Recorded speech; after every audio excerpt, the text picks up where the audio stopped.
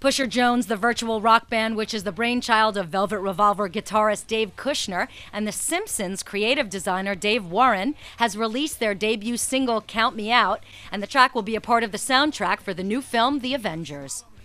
Pusherjones will not only be an animated virtual band, but the actual band members make up a rock supergroup who have collectively sold over 17 million albums and taken home 3 Grammy Awards and 2 MTV Awards.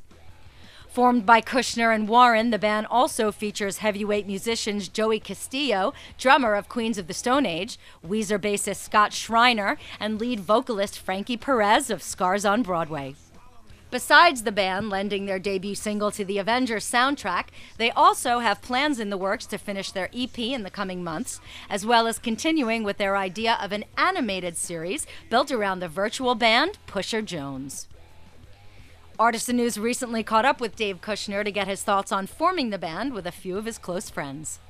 You know, it's just all friends. I mean, Joey from Queens of the Stone Age and Scott from Weezer are my favorite all-time drummer and all-time favorite bass player I've ever played with. Because I've been in maybe 4 bands with Joey, and I've been in 2 bands with Scott.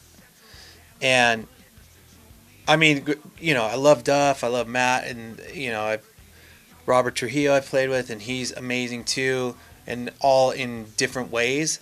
But I think for this project and for the songs that, you know, we kind of came up with as a basis for the sound of the band, they were just, you know, perfect. And that was kind of the idea, you know, behind the band, was like, who could I play with that are my favorite people to play with, and that are, I mean, Scott was the best man at my wedding.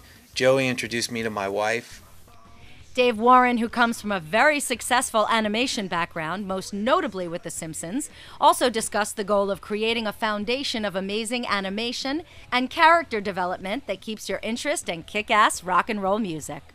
The whole thing is that this is sort of like, you know, South Park on the Sunset Strip. So what we're really looking to do here is, you know, beyond doing, you know, what you know, The Simpsons has done so wonderfully for so long, which is, you know, create this amazing cast of characters that you care about, that are funny but, you know, relatable and all those great things. That's been the foundation from the very beginning. You know, we kind of went, look at the animation has to, you know, be unbelievable, and you really got to, you know, want to relate to these characters and care about them, and the music's got to kick ass, and both of them have to be able to stand on their own. So to get to your point, the flavor of The Simpsons is definitely in there from the soul of it, I would say. The humor, you know, is derived, a lot of it is derived from stories that, you know, Dave has or that I've had from years working in the entertainment business. So what can fans expect in the future from Pusherjones? And we started talking about stories, and he comes from, you know, working on The Simpsons, and he had a lot of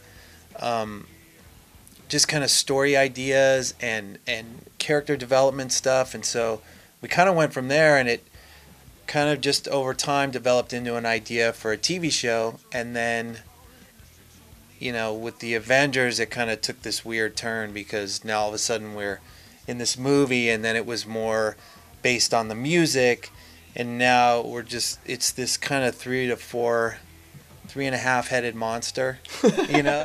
Co-creators Kushner and Warren currently have a TV pilot for the Pusherjones animated series and a music video in development, while the band is putting the finishing touches on an as-yet untitled 5-song EP to be released in early summer 2012. Pusherjones already have verbal commitments in place from the likes of Slash, Zakk Wylde, Ozzy, Tommy Lee, and many other friends, as they look to have a guest musician appear in each episode. As of press time, there is no official release date for the EP or the TV pilot, although the band plans on announcing more details in the coming months. Stay tuned to Artisan News. Overnight celebrity, they all want a piece of me, suits and spots, pick out my bar.